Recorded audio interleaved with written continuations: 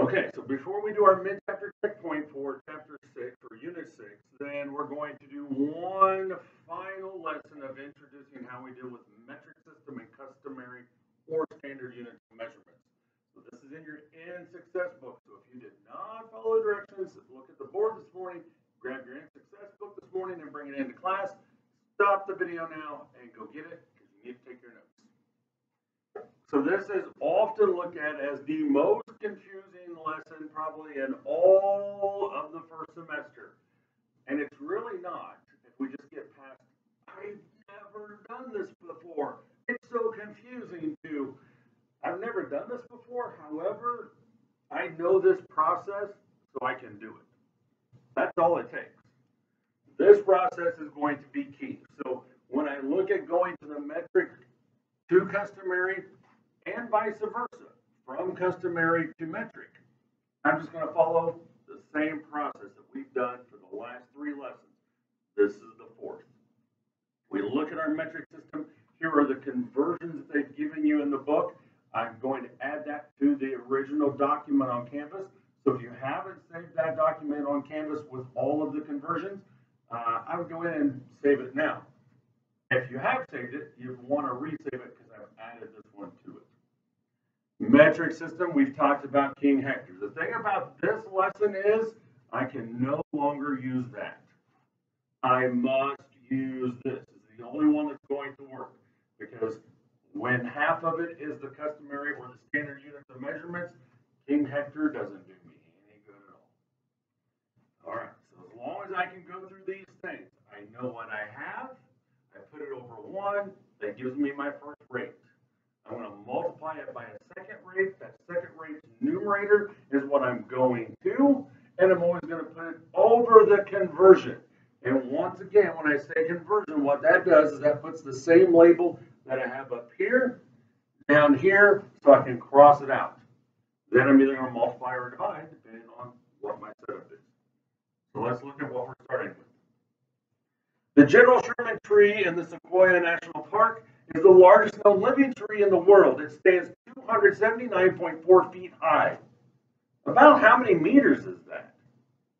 Well, I can tell you that I don't have those conversions memorized in any way, shape, or form because my brain has too much in it. I don't need to add all that extra information, but I can look that up at any time. I can do a Google search. I can pull out my phone and look it up. It's pretty easy to find the information.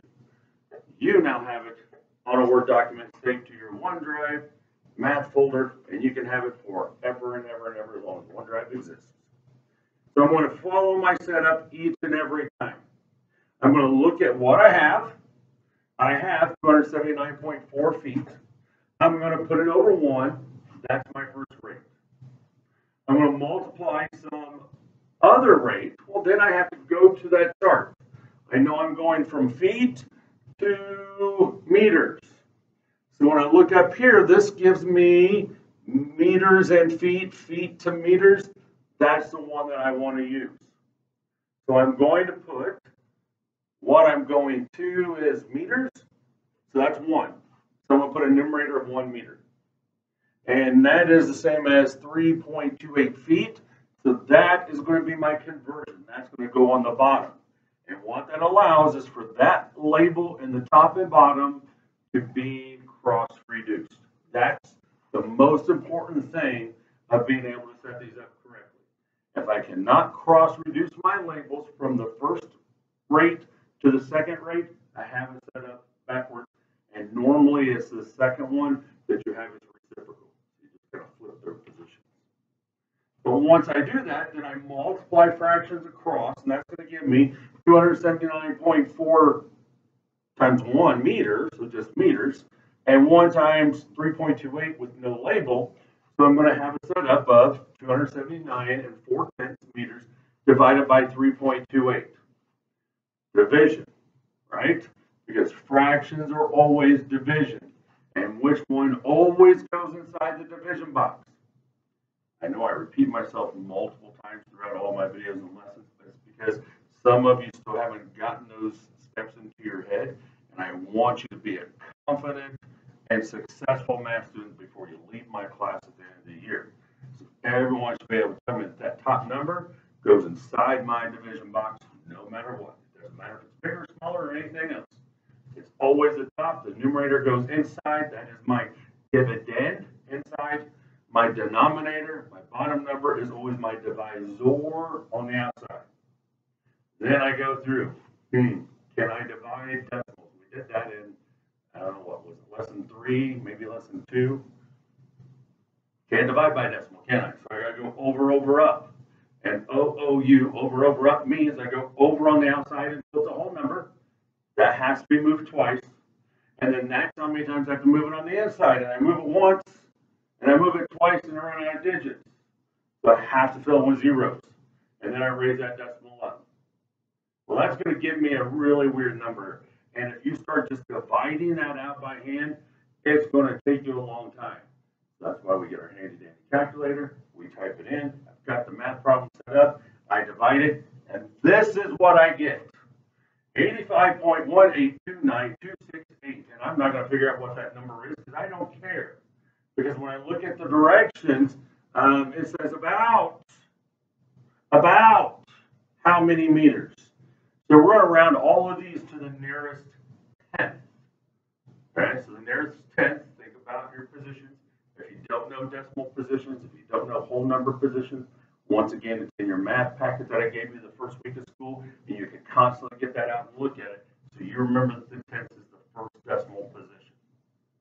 Okay.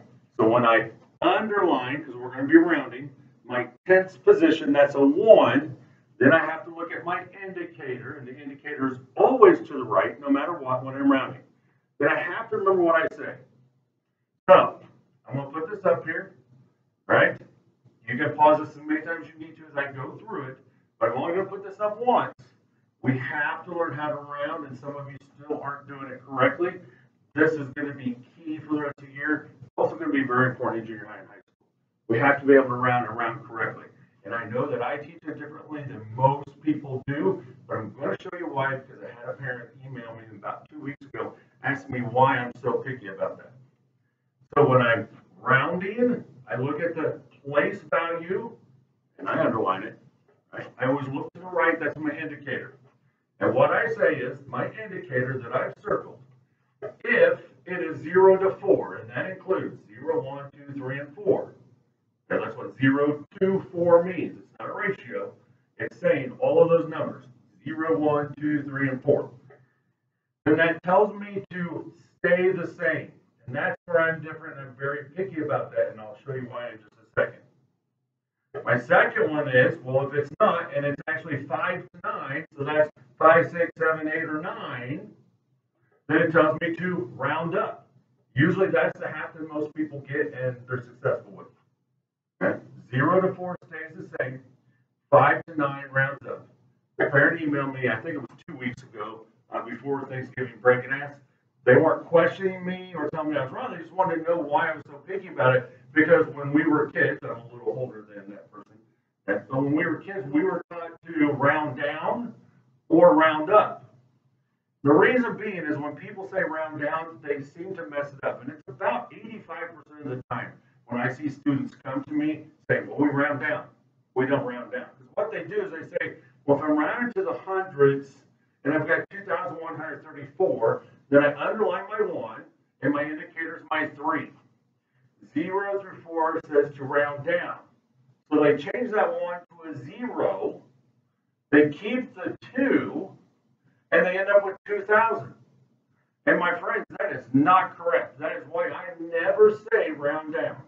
Because I don't want you to change your underlying number. I don't want you to change your hundreds position or whatever position you're rounding.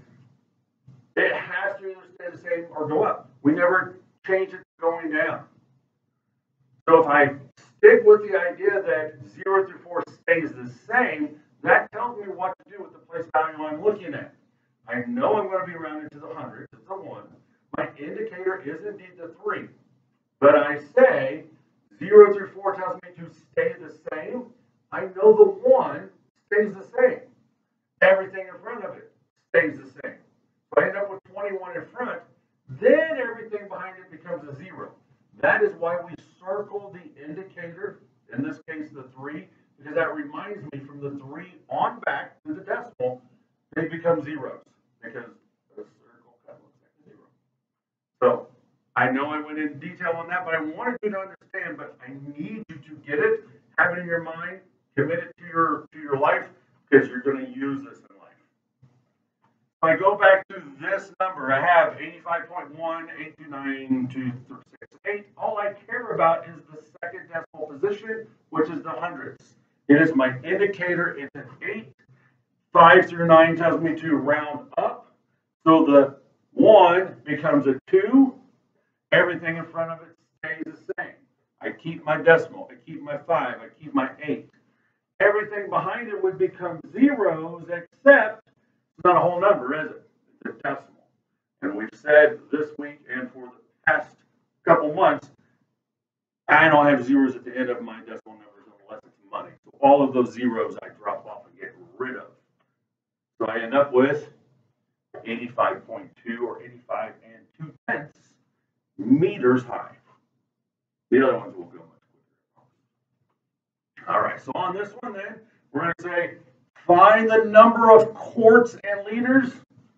I don't know how to do that, but I know the process.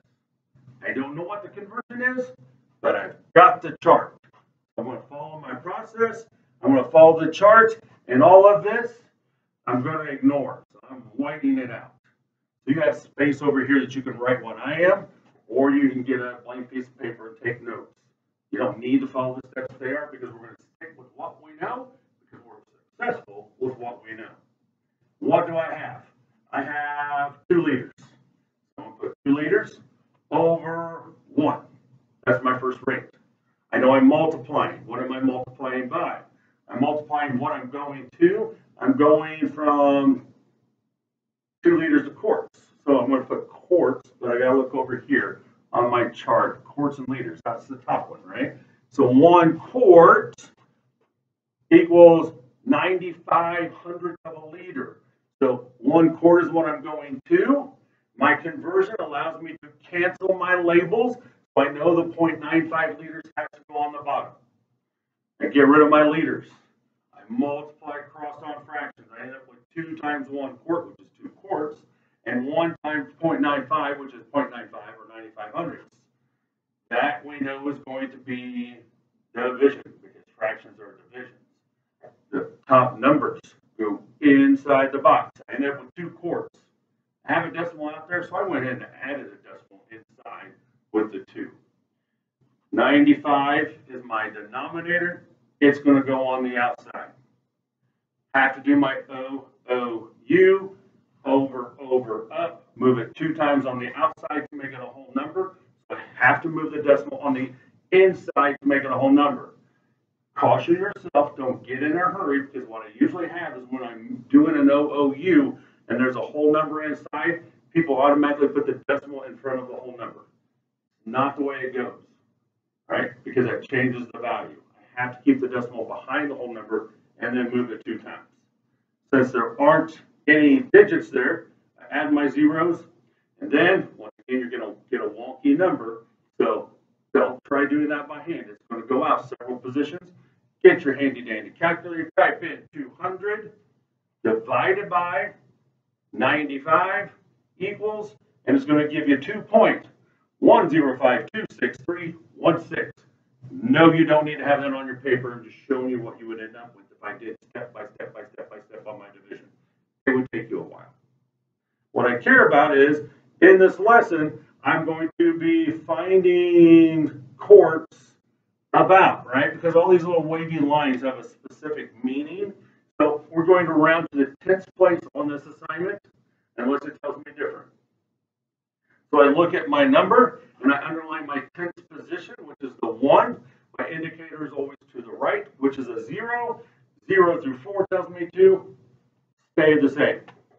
My 1 stays the same. Everything in front of it stays the same. Everything behind it would become zeros if it wasn't a decimal, so they drop off. So I just end up with 2 1/10 quarts. Same process every time, all week long, right? So if we have the same process, we should be good to go. All right, so let's look at A and B then. I'm going from 3 pounds, wavy lines, X kilograms. I have no idea what that means.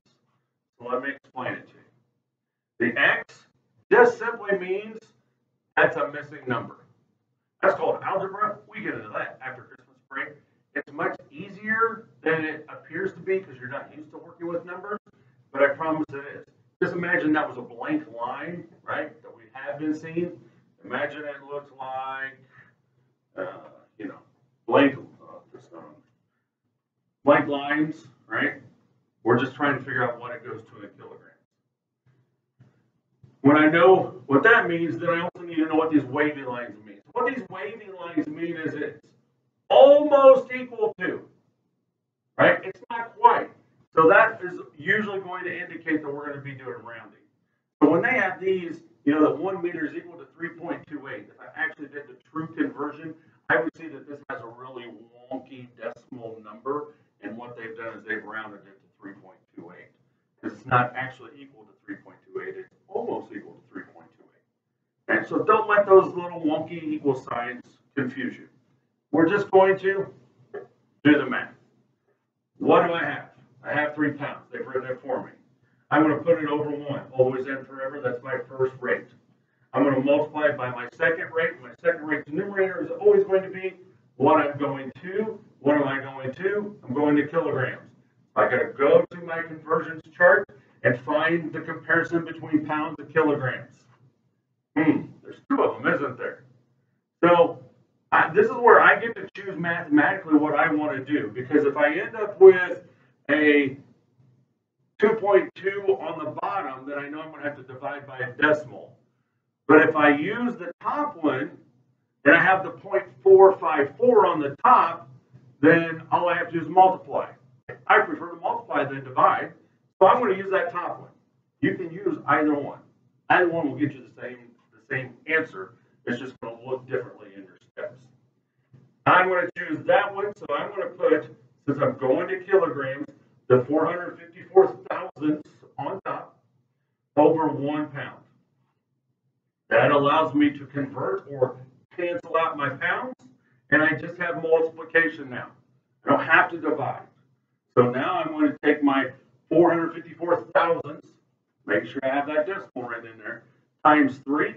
When I multiply those out, I get an answer of 1,362.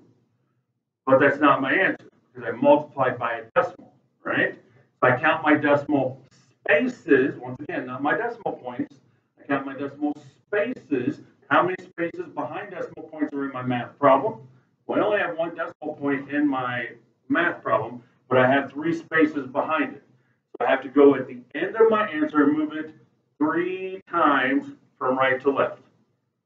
That gives me 1.362, rounding to my nearest tenth once again. So my 3 is in my 10th position, my 6, my 100th position. The number to the right is always the indicator. 5 through 9 tells me to round up. 3 becomes 4. Everything behind it is going to drop off because it's a decimal. If it was a whole number, then I would have 1,400, right? But since it's a decimal, I just drop those off and leave it as 1 4/10 kilograms. Going over here. Once again, now I have these wonky N. Just imagine it's a blank line, because that N is just simply saying that it's a missing number. Once again, these wavy lines are just meaning that the answer is going to be almost equal to. So don't let those things confuse you. Just do the work that we know. So I put a white box over what they set me up with. What do I have? I have 4 miles.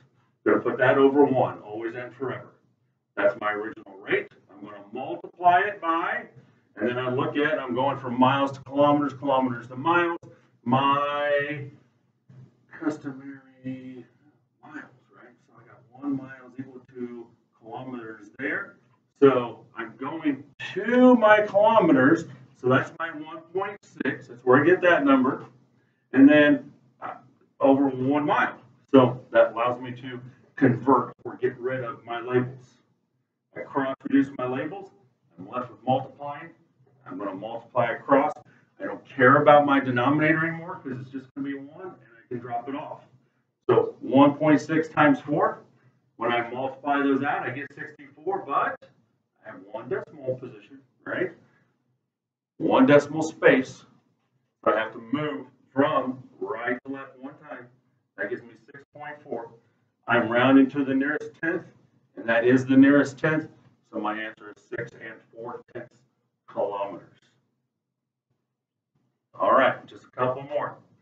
We're going to do the math every single time. What do I have? I have 14 kilograms. I put it over 1, I multiply it. What am I going to? I'm going to pounds. So when I look at these, once again, I got 2 different ones. I could choose the top one, but that's going to make me divide by a 3-point decimal. I don't enjoy doing that. I don't like doing all the over, up, and worrying about if I have my decimal in the right position. I want to multiply. So I'm going to choose the second one, which will put the decimal number on top, and then I can multiply. I can do either one. My math will look different, but as long as I do the correct math, I'm going to get the same answer. So I'm going to multiply by 2.2 pounds, because that's what I'm going to, which is equal to 1 kilogram. So that goes on the bottom. I cross-reduce my labels, and then I can multiply across. 2.2 times 14. Once again, I can do 14 times 2.2. It's going to give me the same answer. Right? I end up with 308. I have 1 decimal position. I move my decimal from right to left 1 time. That's already in my nearest tenth. So my answer is just simply 30 8/10 of a pound. Number 5. Going from ounces to grams, I start with what I have. 300 ounces is going to go over 1. I'm multiplying. What am I multiplying by? I'm going to grams. I've got to find ounces to grams. And when I find it, it says 1 ounce is almost equal to 28.35 grams. Well, I'm going to grams, so my 28.35 needs to go on top. My 1 ounce goes on bottom. That lets me cross-reduce my labels. I don't worry about my denominator anymore because it's just going to give me 1. It won't change my answer. I multiply my numerator. So I'm going to take 28.35 and multiply it by 300.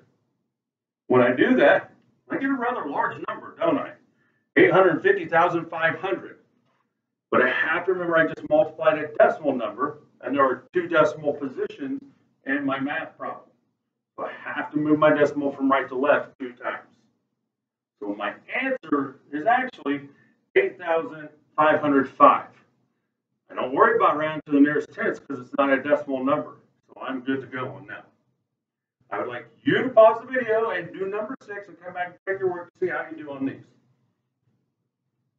Hopefully you did what I asked. You paused the video, you worked it out, and now you're going to check with me. So you looked at what you have.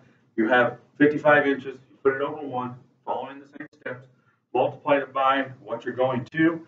I looked at my chart, and I found out I'm going from inches to centimeters, centimeters to inches. So this is my conversion rate.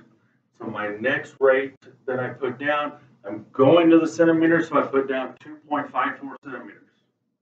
I know that's equal to 1 inch, about equal to 1 inch. So I put it over 1 inch, which would allow you to cancel out your labels. Once you did that, you multiply 2.54 times 55, and you got 13970.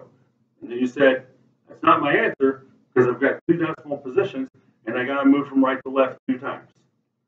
And so you ended up with 139.70, and then you said, I can either round to my nearest tenth, or I know I don't end a decimal number with a 0, I just cross it off, and then it's in my nearest tenth position.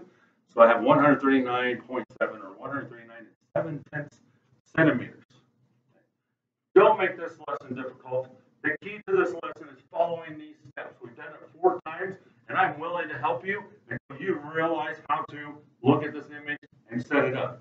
Once again, this is on Canvas. Your conversions are on Canvas, and I'm here to help you. Do your best, and I'll collect your assignment the next day of school.